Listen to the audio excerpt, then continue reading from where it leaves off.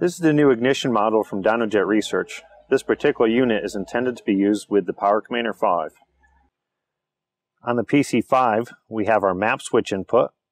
This allows two maps to be used, and on this particular bike, we have it wired in to our high beam switch.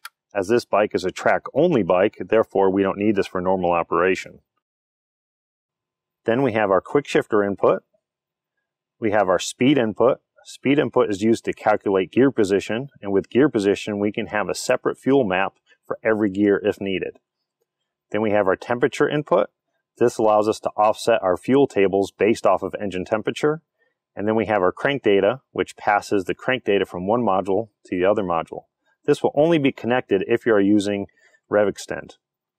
On the ignition module, then we have another map switch input, and this is used for our pit lane speed limiter. On this particular bike, we have it wired in to our horn button. So when you activate the horn button, it will only allow this particular setup to go 50 miles an hour.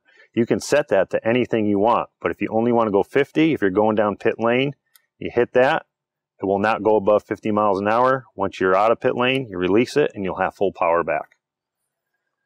Then on the ignition module, we have one more wire. This is wired into our clutch switch, meaning up here at the handlebar, most bikes have a 2-pin connector, and you'll connect that to the grounding side of that, and we can set this RPM to anything we want. So during a start, let's say you want it to only rev to 6,000 RPMs, you pull the clutch in, you rev it as much throttle as you want, will only rev to 6,000 RPMs.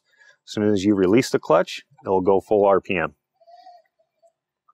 And then the last wire, of course, is the white wire that we talked about for the crank data.